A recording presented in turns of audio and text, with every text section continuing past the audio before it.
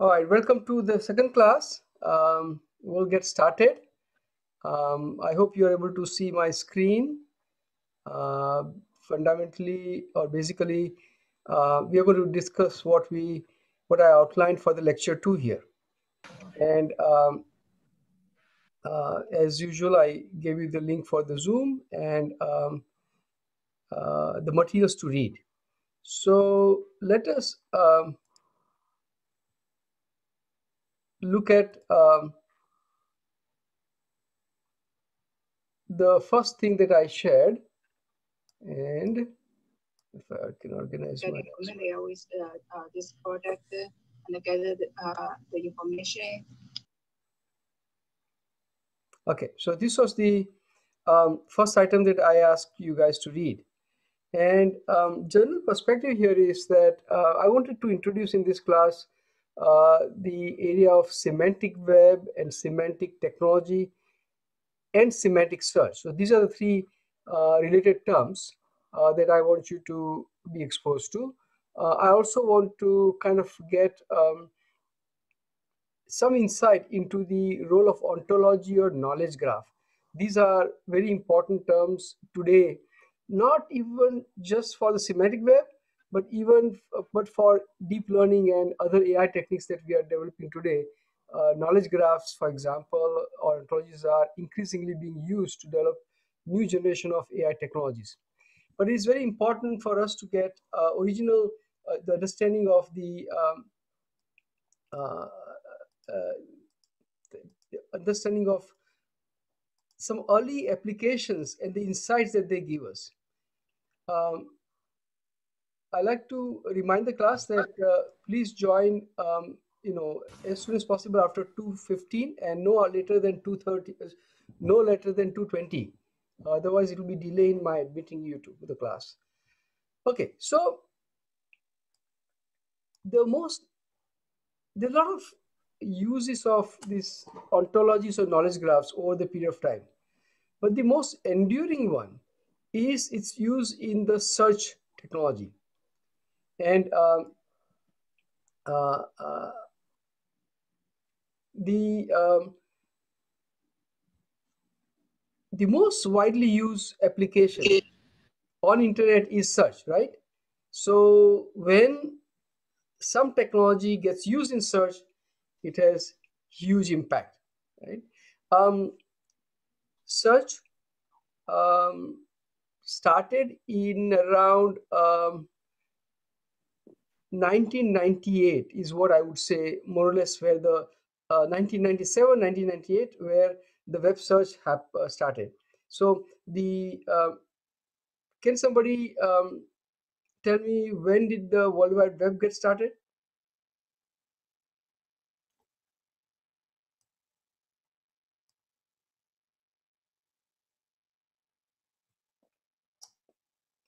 Come on, there must be somebody who knows when the World Wide Web gets started. Was it 2000, Dr. Shep? No. About 30 years ago? Yes, but 1990 or 1, I think. Somewhere around that. So the web started at CERN, which is in Switzerland, at the Switzerland and France border. And you guys should know the father of the web, right? Yeah, Tim Berners-Lee. Right. So I that should not be a surprise, guys. We are, without that, there is practically little in terms of technology that we have. So in 1989, he wrote a kind of internal memo asking for some. So the project proposal, and the web server. What is the core of the first web technology? Web technology, the initial HTML documents. Yes. So the core of HTML, and what is the other thing? Tags. HTTP. Yes, sir. And correspondingly, what are the two tools that came about, or software that came about? What software supports HTML? Browsers. And what supports HTTP? HTTP supported by browser, but also what is the other side? Mm, Server, HTTP server, yeah. right? So Yes. the first thing that happened in the web technology was a implementation of HTTP server, or it was also called www or www server. Okay, and then initially it will send out the HTML code, and it got displayed in some hodgepodge, something called the www browser. Okay, it was very rudimentary with the blue links and text, and the blue links is all that was in beginning. So the thing that got started at in the second half of 1990 continued with this server and the browser. By the way, does anybody know why they came up? What is the reason why they came up with this idea? What was the driving problem? DARPA wanted to communicate with other military bases in and around USA. No, in fact, the web did not actually originate in USA. Oh. Remember, Tim Berners-Lee was working for CERN, which is the Institute for High Energy Physics. Oh. The colliders, usually the biggest collider has been, things may have changed recently, but for decades the biggest collider, high energy physics research, finding, going into within the atoms, high energy particles, all that research is being done there, right? Massive, I visited there, I was invited to give a talk there, and massive, I think, I don't know, 3-story high circular pipes, round pipes that go around the whole city, right? But the reason why they wanted to develop was that the scientists, particularly physicists, were generating a lot of data, and they wanted to be able to share with their colleagues the data and the documents that they write that interpret the data, right? So it was all based, for allowing the physicists initially to share the data, to publish it once and have everybody access to that. Before that, only thing you had was email. So you have to send email to this person, and that person sends emails to other person, and everybody had different mail client, and the format, the way the formats would vary, and the way you write article would look very different in somebody else's system. Anyway, with this you publish once and everybody can look at the data at once, right? And that's what the web was started for initially, right?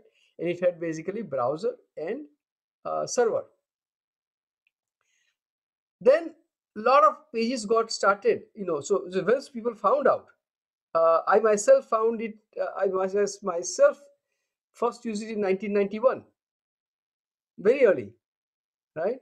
But the use was cumbersome, and then one important thing happened in 1993. A good browser came about. The name of the browser is Mozilla, and that was a little bit pretty, and you can display images also in that, and it really made web much more usable. With that, uh, people started creating pages, and thousands of pages. Initially, you have to remember the URL and typically the first major adoption was in universities. So I have paper, I'll put it up on my server, and and put up a web page and say, here are my publications. And I remember that we had to remember, here is the website at this company Intel, or website at Microsoft, or website at Stanford University, or whatever places we wanted to get data from. We have to remember that URL. So people started to organize all those links or web pages in a directory, just like phone directory, right? And that is the biggest company that came from that is, anybody knows? Yahoo. Yahoo. At one point of time in 1998, now the people were started to, the number of people, number of web pages were in hundreds of thousands. And it started to become very hard for me and everybody else to remember the links, right? So people developed the web pages, and the dictionary was maintained manually. So a human hired by Yahoo would take every page manually and organize in the directory structure. And there was a lady named, her name was Srinija. She was the first ontologist ever. So she was responsible for organizing the directory structure, organizing all the web through editors, manually cataloging. So my web pages, for example, got selected on top web pages in workflow. So our process become very popular, for example, right? So they'll create these things and they'll manually select, these are the top pages in this, the most visited. And so, if you get in there, obviously you'll get a lot of visibility. And then Yahoo at one point of time had 9,000 people, just editors, just manually organizing these links. It became too much. It became very expensive also. And then I remember that in 1998, there were 4 billion half a billion web pages. Half a billion web pages. And if while there are a few thousand web pages or even 100,000 web pages per day, maybe these 9,000 people can arrange it. But once you create million pages a day, there's no way humans are going to find all those million pages and organize it, right? That's when several search engines came. There was first search engine called Excite and Alta Vista and all. And Google started in 1997, I believe. I think they got funding in 1997 or 1998. They got $25 million with the lead venture capital of Sequoia. And they really started crawling the web. And first, Alta Vista was the best search engine. Google was not. But Google did one masterful thing. Do you remember what was that masterful thing? PageRank. PageRank. What is so exciting about PageRank? What is so interesting about PageRank? Somebody else would like to discuss that?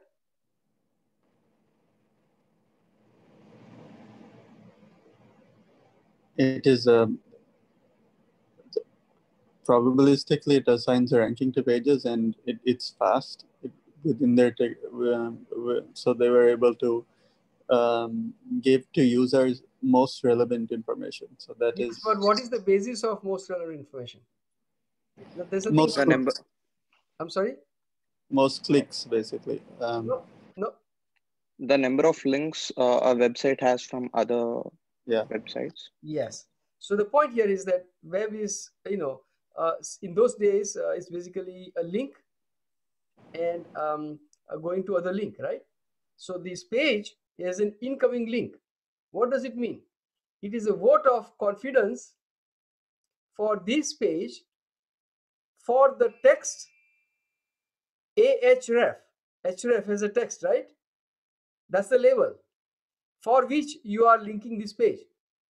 Information on, so for example, there is a web page which is Manas Gaur, and his name is hypertext link to Manas Gaur's web page, right?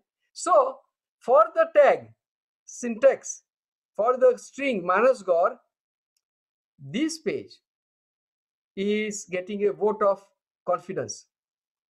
More pages for with Manas Gaur text goes to this web page. There are multiple pages, let's say, about Manas Gaur. Then the one that is getting most incoming link is the one what is most popular in view of the editors who write the other pages. Right? That is the fundamental intuition. And what is this? This is a social engineering. This is a social thing, meaning what other editors deem to be important for those words, for those keywords. In early web, there was only keywords, text. Before page rank became important, what was the main technology for web search? Keyword matching. A variation of that? TF-IDF. TF-IDF. TF-IDF. And what was it? So what happened is, because saying that if a word is mentioned on that page, and that more times that word is mentioned on the page, then if you search for that word, you will give that page which has more mention of that page a rank higher. So people started abusing it. There are meta tags, and there are you can encode tags on the page. Um, you suppose I want everybody who searches for Mustang car to come to me because I want to monetize it. Well, what I'll do is I'll write a Mustang in a transparent text 100 times. So TF-IDF will think that this is, Mustang is most often discussed in this page. And so it will give you high. So quality was not good because people were gaming the system. Page rank was much harder to game.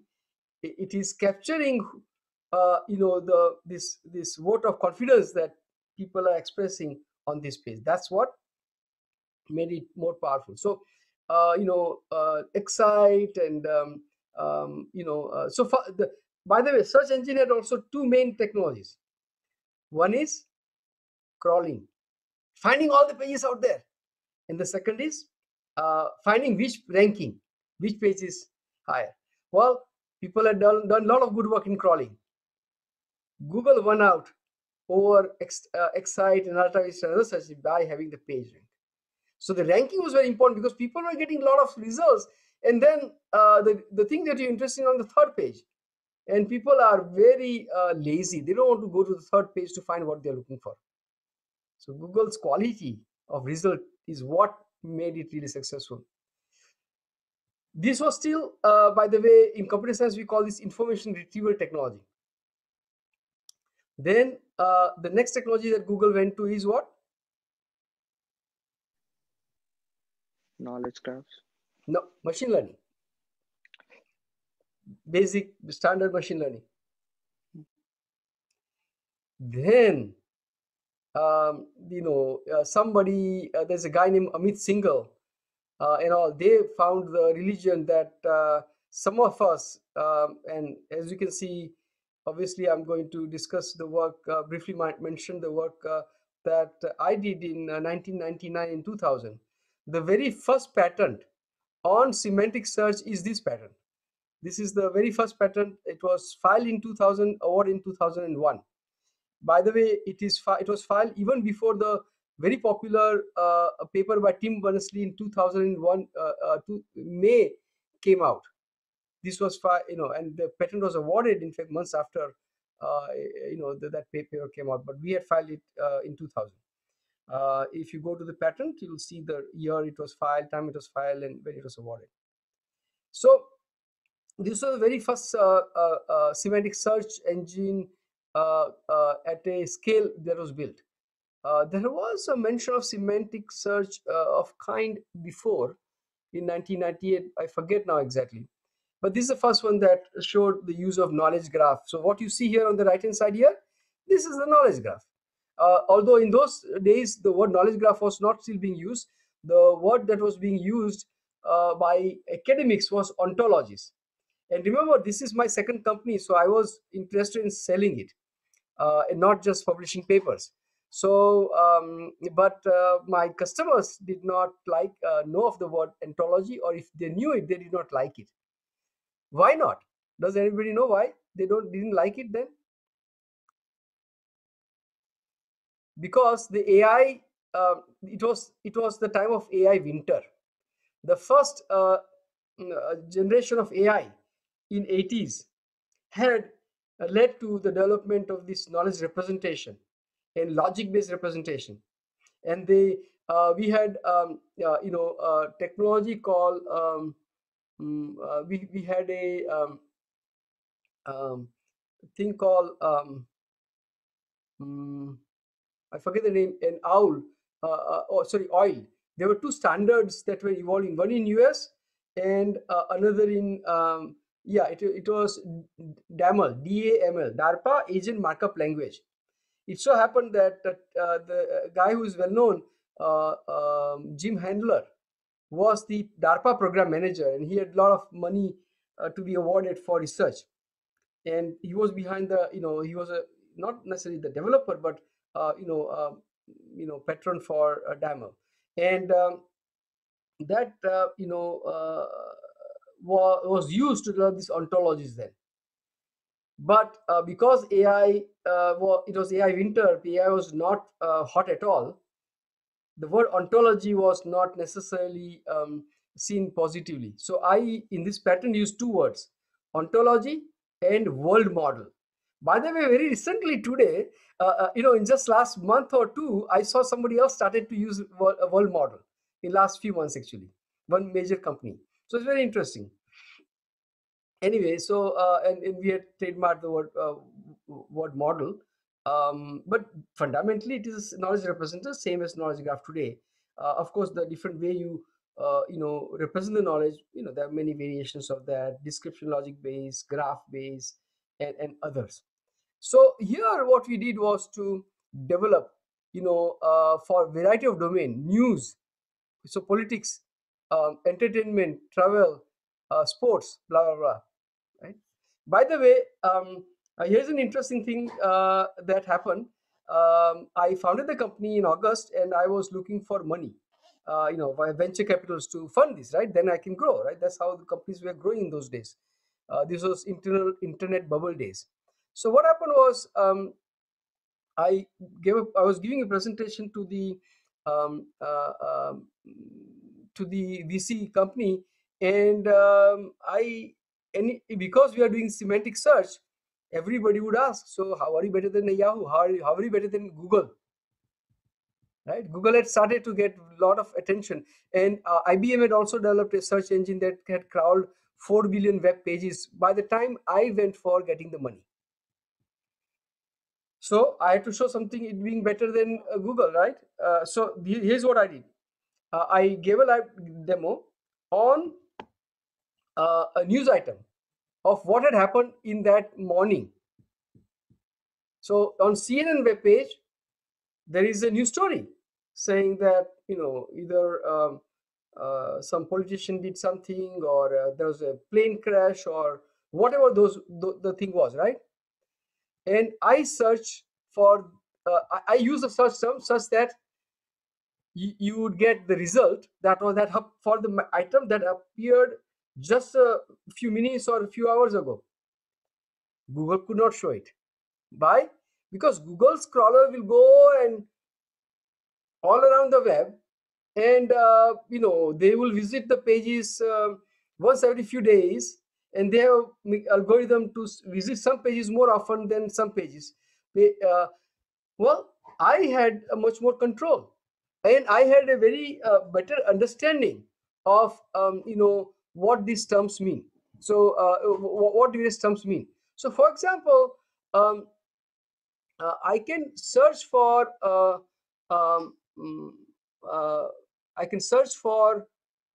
let's say Tiger Wood, and my system, because it is semantic search, and I'll explain to you, or if you read it, you'll know already.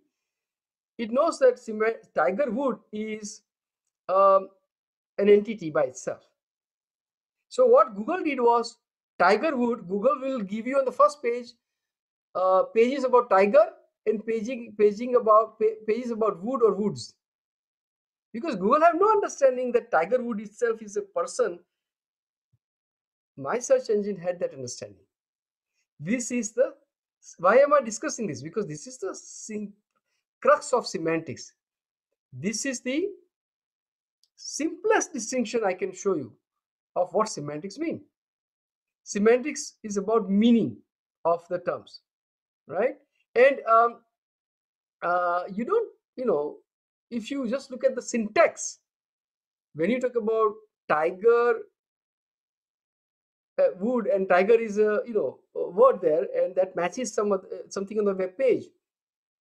Well, that's syntax. So this is the way that our engine did much better than that. So the VCs were were excited. They saw that we have something better than Google, and they funded us. Now I can of course give you the story as to why we were not able to build the Google. I'll just give you one line statement that in April 2000, when we already had customer and we are doing well, the Nasdaq, the internal bubble burst. So the market went down very fast. And during the 4 years from that time, when we had to start our second round of funding, the market went down, and the venture capitals, they simply did not believe that you can make money by selling ads.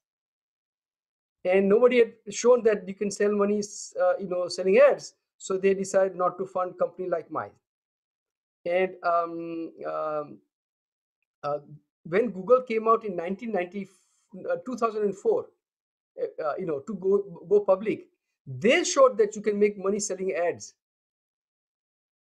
So by that time it was too late. My company survived, but I had to take my company towards vertical.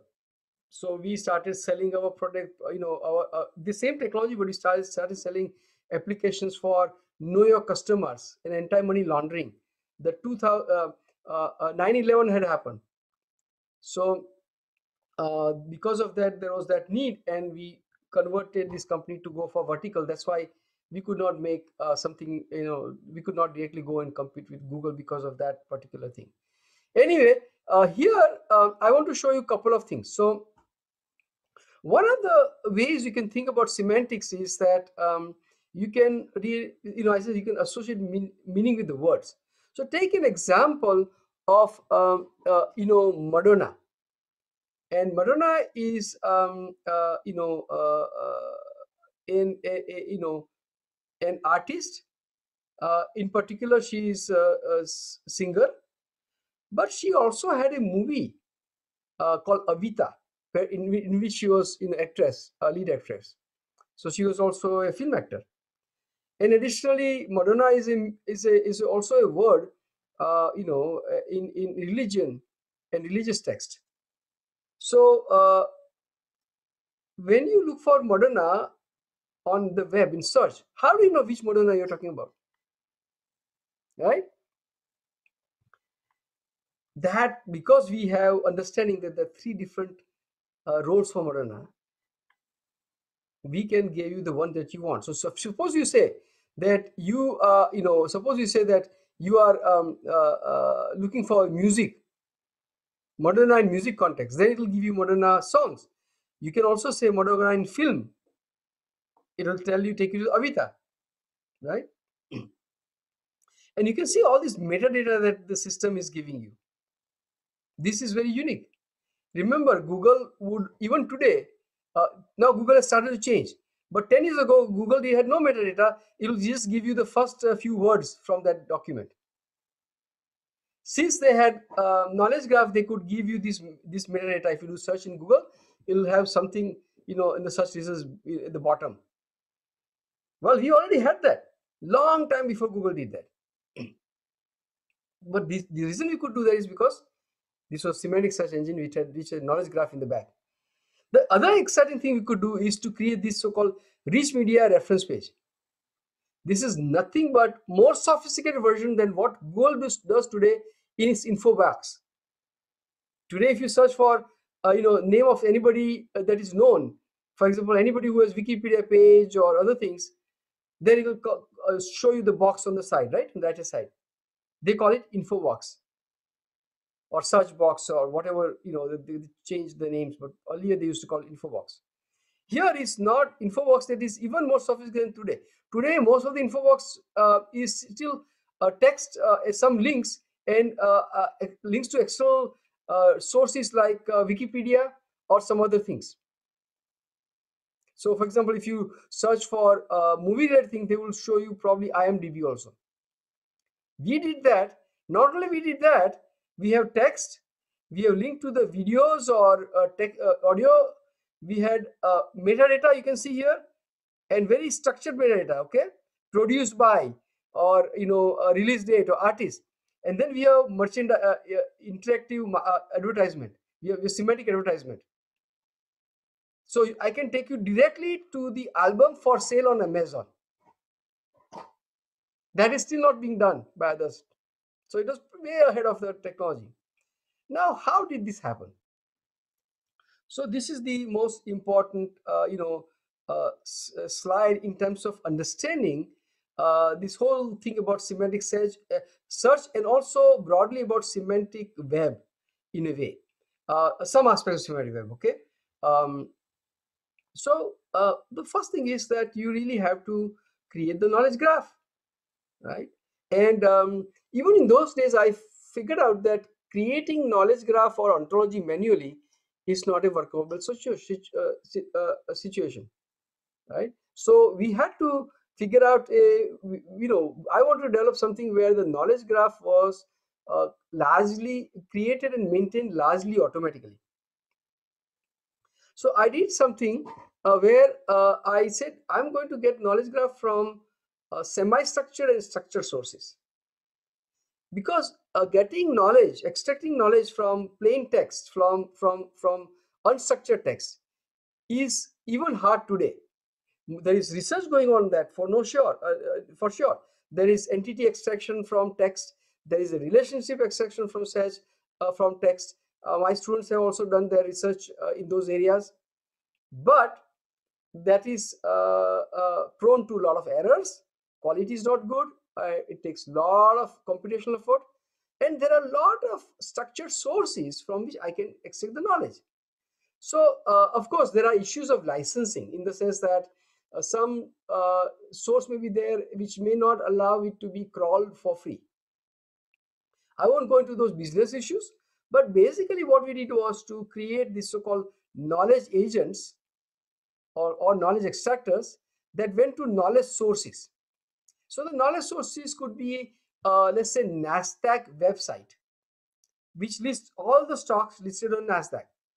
Or it would be Major League Baseball website, where there will be a page for every baseball team, and on that page will be a table showing you all the team members, all the players in that team playing at different in different roles.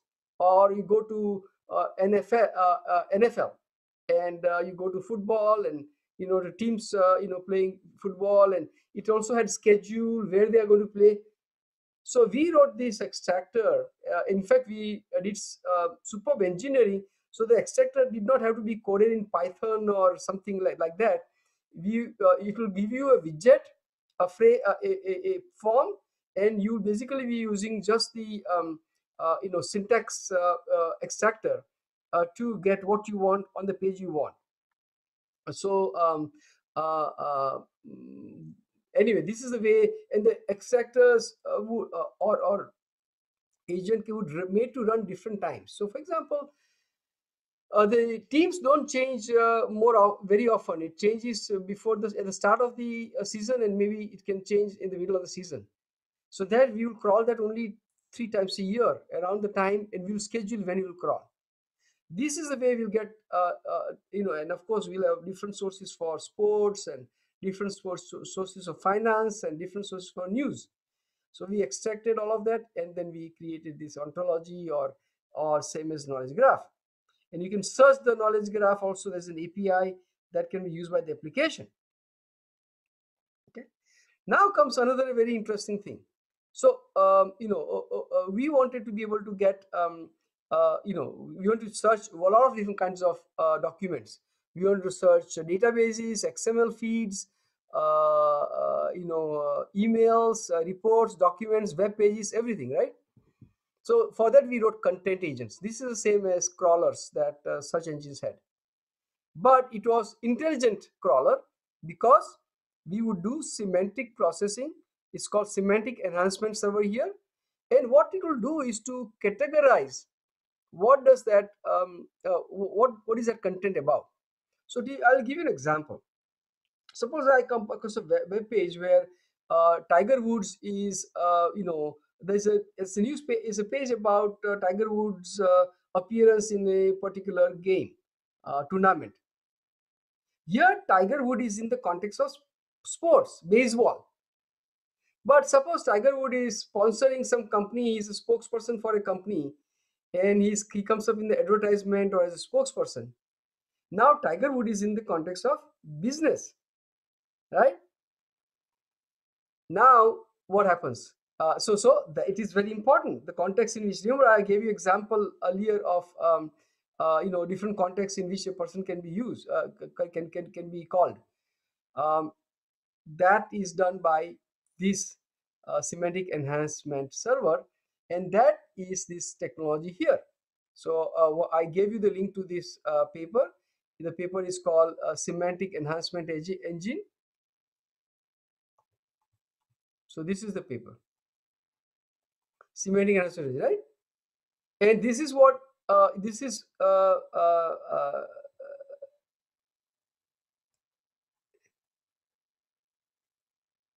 okay. So that, let me show you a couple of interesting things. So you see here the text comes in, and then there is a text classification, and then there is domain specific meta data that is added, and then you are traversing that and finding related content, and then you are creating semantic association annotation, and all of that is then stored, and then of course is used by things. So let's look at a couple of things. So this many of you know about classification. I hope you all do. So you can see here there are various machine learning classifiers. Now remember, this was year 2000, 2001. So you have Bayesian, HMM with different conditions and length and other things, and then here is the master, knowledge base. So, and then we had a technique, that well-known technique that essentially combines all the classifier. It's called boosting, that will get you the best of the world. But what was interesting is that here you see these are all the various classifiers and the performance, but the knowledge base, one that used knowledge graph ontology, was very, very high, and there's slight boost to that using combine. What is very interesting is even after we had these results, so many people continue to just bank upon all of these machine learning things. Machine learning was very big until all the way in the first century of the first decade of the century. Here clearly shows, if you use knowledge base, see how well it does. It takes long time. For many years, people in the machine learning community did not pay attention to that. Now, and this is something for all of you guys, Manas and Kaushik and Vedant and Vishal and all of you guys, now everybody pays attention. This is what is driving knowledge infused learning, right? The idea, I had that idea a long time ago. We had a product for that. It takes time to mature this. Let me show you another interesting thing that happens. So here is a document, and here it shows semantic annotations of this document. So the interesting thing here is, see what is happening. Look at you can see that the system knows what are various, these are all entities, and there are some special types of entity called phrase, or so this is a phrase, it says, and there may be something that says this is a time, for example, or so it will be and this is see, it says this is a dollar item, meaning it is a currency. So system understands those things. It understands. So because I have the stock market information in my knowledge graph, this is a company that no longer exists. Oracle bought it, but it understands that Home Depot is a company in HD. Here is the stock symbol, right? And it can then understand the syntax up. Stock is up today. Understands it, not just keyword. It understands it, and from by this dollar to that dollar. So and then it can do these things that no other search engine could do those days. The Standard and Poor's 500 index, 1, 2, 3, 4, 5, 6. This is a 6 gram.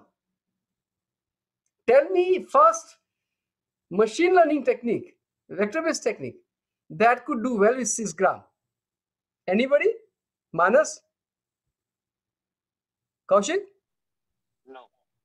No, I don't think any machine learning technique can do it So more this than is Biden. look, this shows you in year 2000, 2001 for such things. Now, Standards and Poor 500x is a very important thing if you are in a finance. Here is another one, Dow Jones Industrial Average. These are all critical things in the business, and those search engines simply could not understand it. Neither could you do well with information retail, nor could you do that well with machine learning. So I have a question. Sure. Let's say this document was fed into some machine learning system. Yeah. They would attach to it some label. Yeah. Because that is how the setup is. Yeah. But it's clear from this document, if anybody's ever seen it, that there's more meaning here than one label.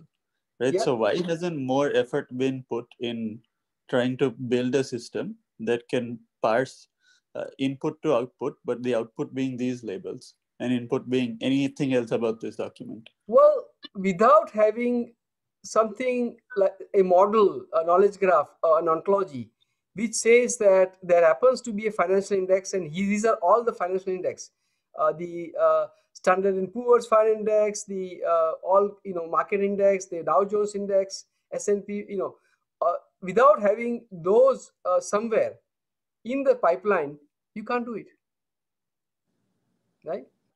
I mean, a human reading this knows that the Dow Jones. That's a knowledge.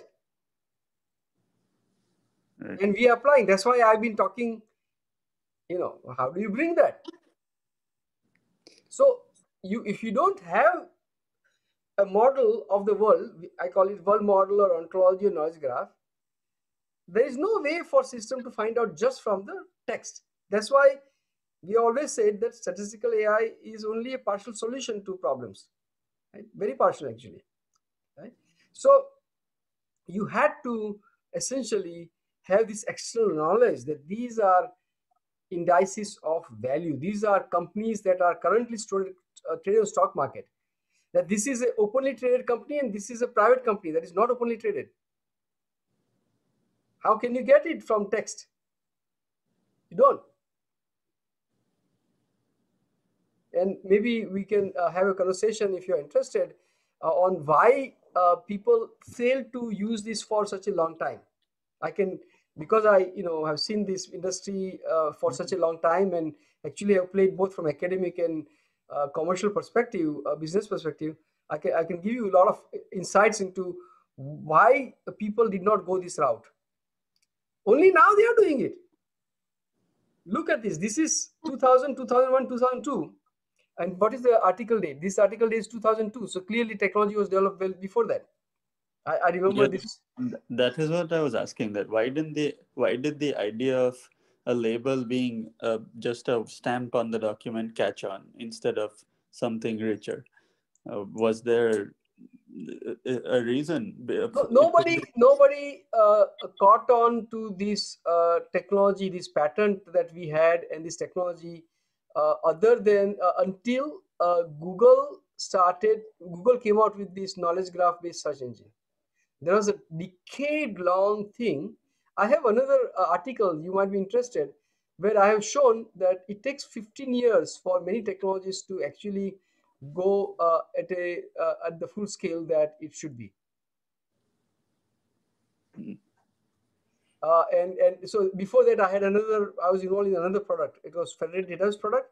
It also took 15 years from the time that we built in our Honeywell and Unisys company. I was working for them, and I was part of the projects that built those products. It took IBM 15 years to come on the product after that, after the initial products were built, systems were built. So this has a lot of other things. Recently, you might have seen my comment on, there was a comment on LinkedIn about uh, uh, uh, are the MBAs good for company? And I gave my example that the product before this one that I built at that I started at Belcore was the first product for doing faceted search on a browser, Mozilla browser. So I started that project in 1993, and we had a commercial product in 1995. But what happened was that I said this is internet is becoming big, web is will become big, and my company said, but we have a process whether we invest in developing a product or not. So they brought in three MBAs. And the MBS guys had no idea what the hell is internet in 1994. They had no idea what is internet and all that, and web. So they said, they came up with a report saying there is no market for this. So they did not allow me to make this into a web product. I still made it a product, but only for a limited market of current customer of then customers of the Belcore.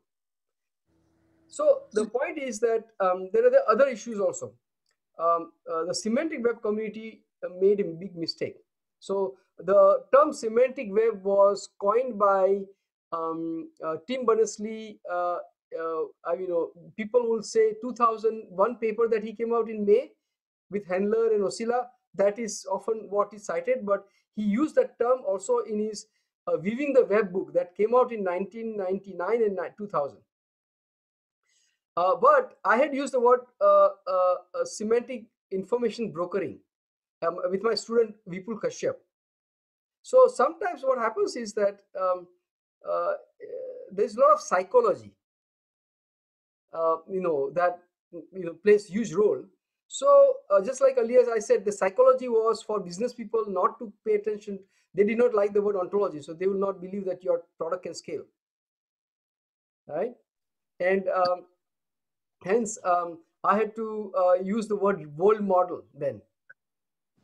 And well, knowledge graph was not in vogue at all. The power, and the semantic information beacon, I have published a report in 1993 and published paper in CIKM in 1994 with Vipul, where we talked about use of ontologies for searching multiple databases. And one of the databases can be web, World Wide Web. Unfortunately, web was still not as powerful, so we kept it at this vague term in semantic information programming. The power of it is Tim Berners-Lee using the word semantic web, a simple, powerful word. Web is already powerful, and just adding semantics made it much easier. So don't try not to define the words. Try to co-opt them or bring them together. That's why we sometimes pay attention to the terms that we use when we call out something that we build. And here the other thing was that people did not believe. So when I went to Yahoo and say I can do this product that can do better than Google, I also went to Alta Vista. They did not believe it because they did not think I can build the knowledge graph or ontology in a scalable manner. I could, and I had that built already, and yet they could not, fathom it. So they did not buy it. I had a joint project with IBM. IBM had a very big project called Web Fountain, which is what a couple of my students did internship with. Actually, Mina's internship also was arranged around that time. And then we had linked our two products. So Web Fountain was like a search system with miners, and we had the semantic technology. We had linked them. Unfortunately, IBM could not build a business around that technology, so they shut it down. So I couldn't find IBM as a way to get out into enterprise market. Anyway, So this, in this kind of things, Kaushik, basically intuition is very important.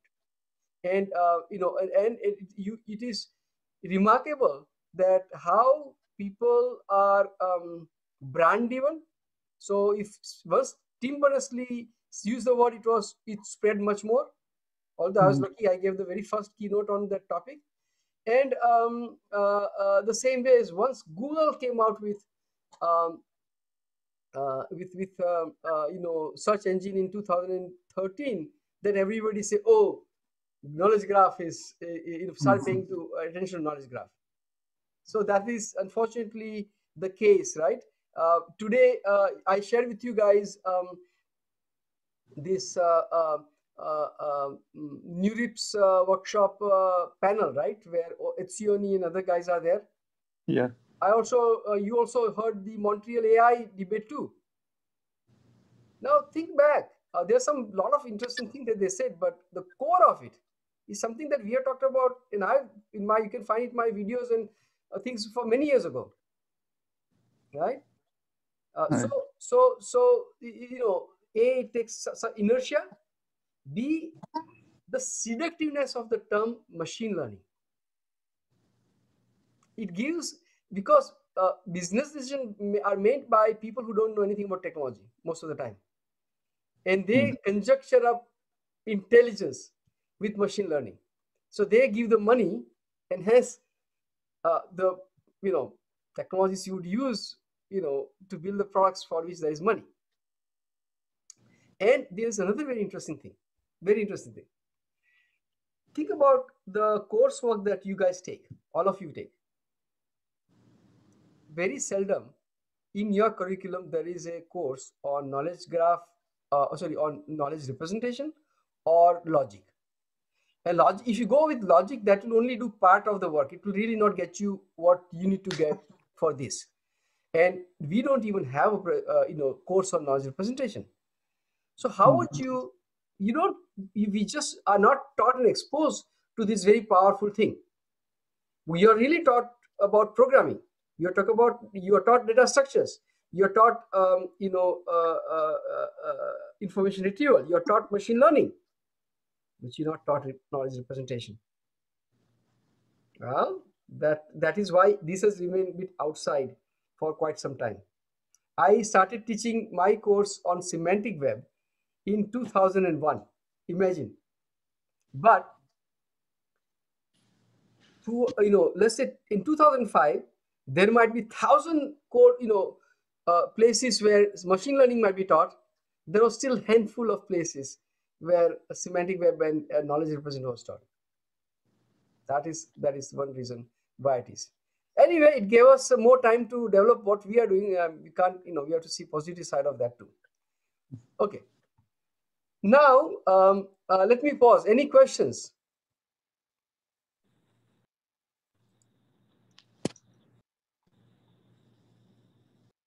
By the way, this was a beautiful piece of article that somebody wrote. I had an interview. This is in year 2000, August 10, 2000. Okay. And here, in this interview with me, so my company was called Tali at that point. This is a company called Tali Venture, and then it says Indian Semantic someone. Anyway, and a co-founder is Ajay Chopra. Ajay Chopra had a Pinnacle public company. He is Trinity Ventures general partner now. But here is a very interesting example that he does. So you talk about Roger Clement. So you should read about this, and it's so, he's captured it so well. There is also, by the way, association, because the idea of semantic association is already there. In fact, this is the association idea that I gave to Chemaphore in 2001. So we had a paper in 2002 on semantic association, and then Chemaphore had these well-known papers in 2003, 5, and 7 World Wide Web. So if you're assigning meaning to an object, it could be characteristics about it, what people call features. It can be that, say, Obama is linked to all these other objects through some relationships. but that would just mean that Obama and Donald Trump are the same thing, because probably at a higher level schematic structure, they're linked to the same things, but they're different because of, say, the actions that they perform or some other facet of their personality. So who decided that semantics means limited to node linking another node? Is it because a machine can read that easily, and So, that's why you stop at that level? Or to the extent I understand your question, I think you're talking about some of the interpretations of semantic which are more limited in form. Is that what you're talking about? yeah, I'm not sure that everything is captured in node linking another node through a No, it's relation. not. Absolutely not. And very good point. So, here is what happened. When we built this, Tali semantic engine that later on becomes Semantics, Tali became Vocad, Vocad became Semantics. Um, the search engine had to deal with uh, uh, hundreds of billions of web pages. So that scalability has many other aspects of it, right? The amount of quote unquote knowledge level of information would be roughly as big as data level information, the size of the data. So the rule of thumb is that um, if you have manually created metadata, which means, for example, suppose there's this page, and this page has Roger Clements or Tali or Amit Sheth or Indian. These are all, or the shish kebab. These are all entities. Suppose a human were to tag all of these things, the total overall size of that metadata is called metadata, right? And the relationship that I'm Tali is my brainchild, so I'm the CEO of the company. Um, that would be smaller in size to the text, but when we actually implement an automated way of associating metadata or entity identification, relationship extraction, all that, the actual amount of metadata that we can create for this is of the size of the data or larger. Now came the problem of fundamental problem of scalability and performance. So what happened is that the semantic web, remember, you see, if you look at this, there's a big problem here. A problem is that I use the word I played the game here. I play the game of using semantic web because I'm an academic researcher at heart, right? And I wanted to, this is really using semantic web technologies, semantic technologies. The knowledge graph ontology representatives was in a form that is very close to RDF. My first paper on RDF was in 1998, so I was already familiar with RDF then. There's a paper on MBREF in 1996 and then 1998 that used that was one of the earliest paper on that showed power of a relationship on the web. But then I also did semantic search browsing, these are all normal applications, web applications. So I was trying to play both the games. I also used ontology for researchers and technologies because my one foot was in research, and I use real world model for those who are not for industry people. Okay. So then but point that came is that the semantic web people made a big mistake, and particularly semantic web people in the sense of Tim Berners-Lee and Jim Handler and those guys, in my view, and and then a lot of other people combined with that. They chose because the DAML, OIL, and then became OWL, the web ontology language, that's description logic based, right? They chose description logic as the representational format. And there are two issues. One practical and one theoretical or formal. So the theoretical issue is that logic-based system had a big problem that few people know it because students are not taught, and it is second problem is it is not scalable. And the practical problem is, few people were taught, and a lot of programmers don't know it. So that is the practical problem. And that the logic-based languages are they have to they constantly pay attention to expressiveness versus performance trade-off, and they went into the issues like completeness of knowledge representation. This is practically, for most practical situations, an unsolvable problem, and it's very costly. And they go into these side issues that have very little practical value. The people who started to build semantic web based on OWL went down the rabbit hole in some sense. And when industry looked at it, they said, that's not going to work for it. Show me an OWL system with billion facts. And that was huge problem in those days. Later on, we could develop it, but after 2005, but before that, it was not possible.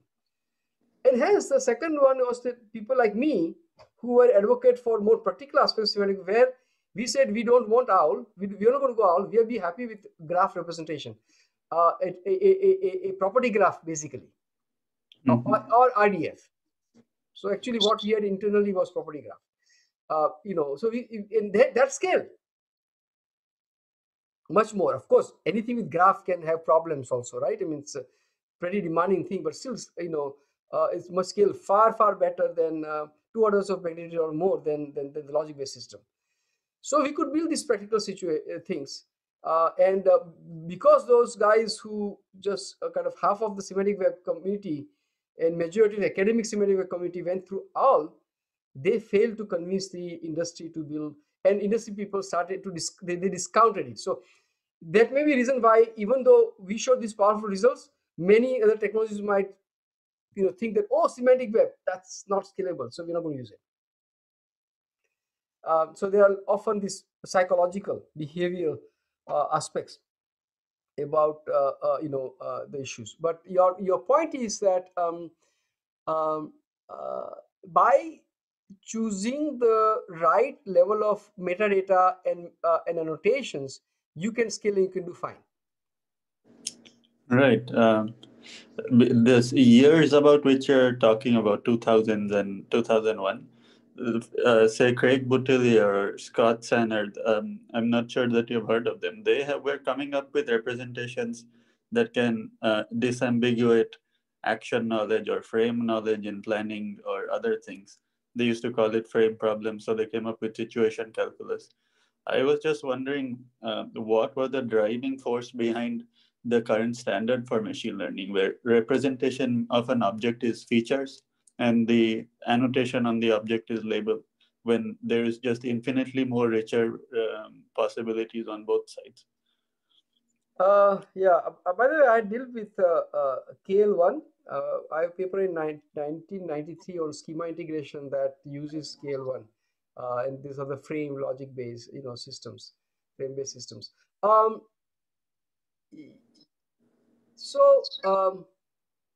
Because of the okay, I think we're going to take this question aside. We'll discuss later because I'm not sure the whole class will appreciate this thing. Yeah, and okay. I need to cover other things, but it's a good thing to discuss later on. All right, so anyway, I'm not going to talk more about this. Now, this is the fundamental, core of what I wanted to talk to you about. Let me just briefly go and see if there's anything commented. First of all, do you guys want to ask any questions on this particular thing that I asked you to read? By the way, this is Google's info box, and this is this is the thing that we have developed, which is far richer than Google's info box, at least when I wrote this one. And there is a lot more to that, right, to this, and I also gave you links to the this here. So this is the work where you will see made comment about a more of a logic driven side of the semantic web, and so these particular videos are for that part of semantic web. If any one of you are interested, I don't know why it's not. Should I open this link? Yeah. If it did not open for you also, let me know. I'll try to find the, but this is a video lecture on semantic web. So it talks about the form of the vision that some of the people in logic based systems had. Okay, so there's a lot more than this. There is a highly viewed I think there is a highly viewed uh, kind of talk on semantic, what is semantic web. Let me ask you that. So let me just let me see if you can find it. YouTube. Yeah, I see.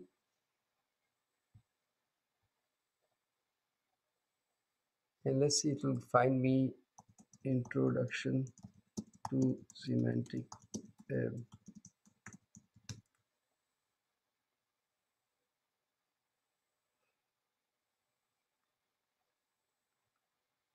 Yeah, no, my talk is not coming up here. These guys have very poor advanced semantic web. Is Internet of Things.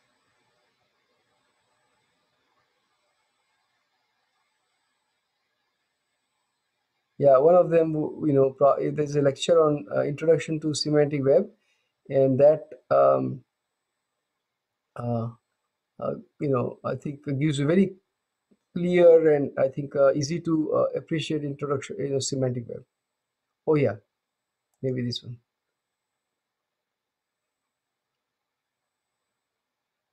Yeah, no, it's not this one, but yeah, semantic web intro and overview. So this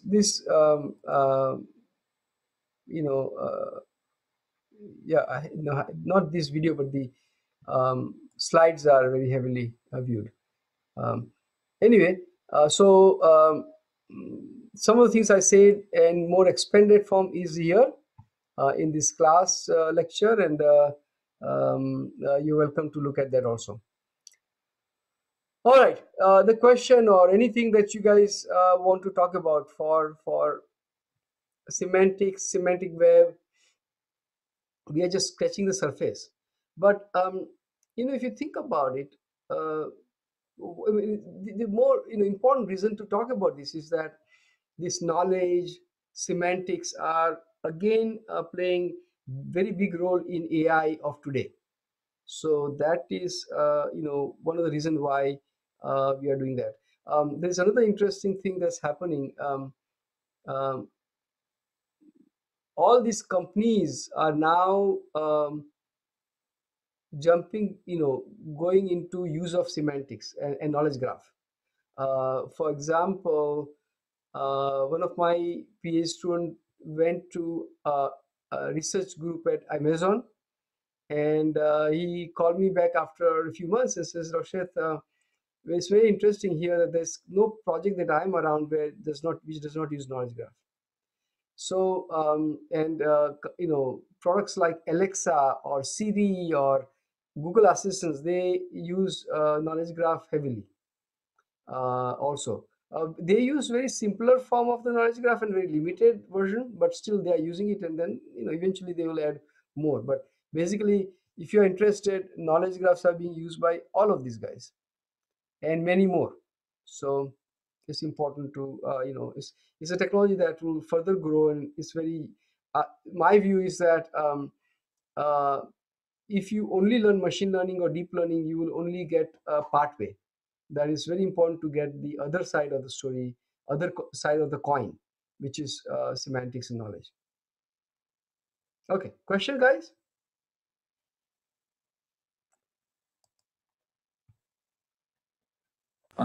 Sir, I have a question. Yeah, and guys, after let's turn on the It's not 100% requirement, but I prefer that you guys use the video so it looks like we are in a class. Otherwise, it looks so impersonal. So I invite all of you to use a video so you can know who your partners are and all, just for the sense of it. Okay, go ahead. Sir, I had a question. Right now on web browsers, are the knowledge graphs only limited to searches? Like we have billions of pages, and we don't see links to the on the pages links linked to other pages.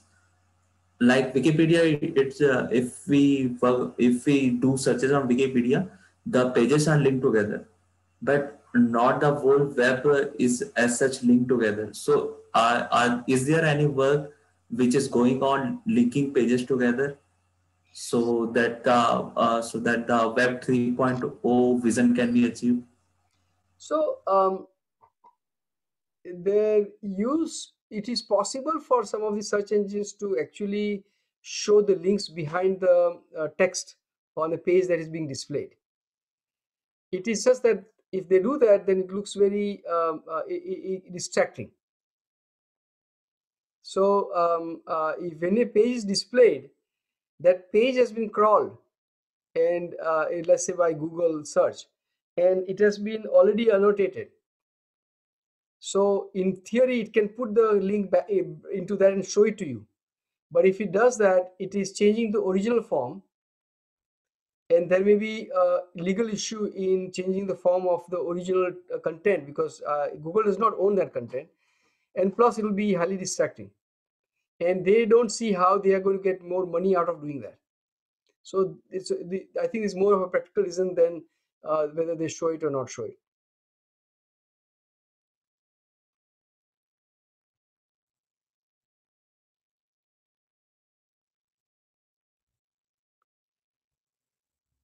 Okay, so guys, today's time is up, but I would, as I said, I like you guys to be more interactive and ask questions. And right now, I'm unable to. Let me do one thing here.